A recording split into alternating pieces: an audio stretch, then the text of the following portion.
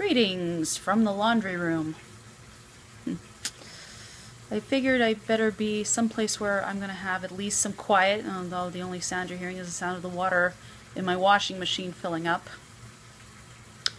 Well, you obviously know what the big news is.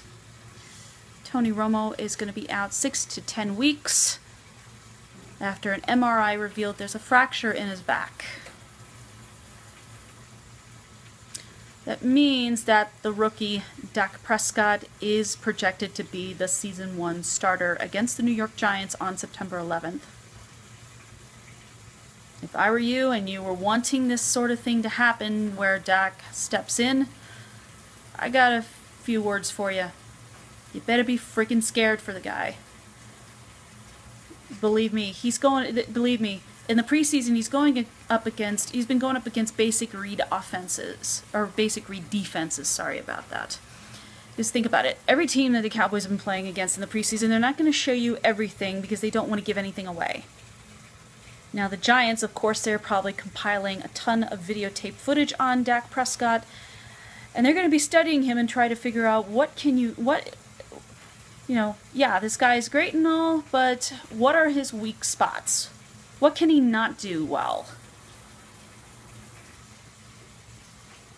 That is what I would be honestly afraid of. The fear would be he's going to get exposed. Opposing defenses are going to try to expose this guy, and maybe he might not be as awesome as a lot of people out there are saying he is. I mean, I think he's a pretty exciting player, but the reason I'm not on the bandwagon is he's extremely unproven. He hasn't really shown what he can do yet.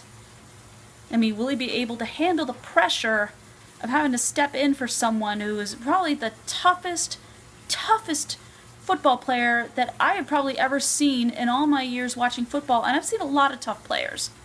You know, Brett Favre, now that was one tough son of a bitch, I'll tell you that.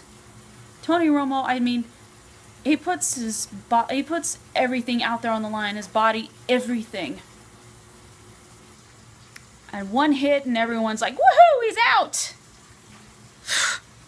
Talk about disgusting.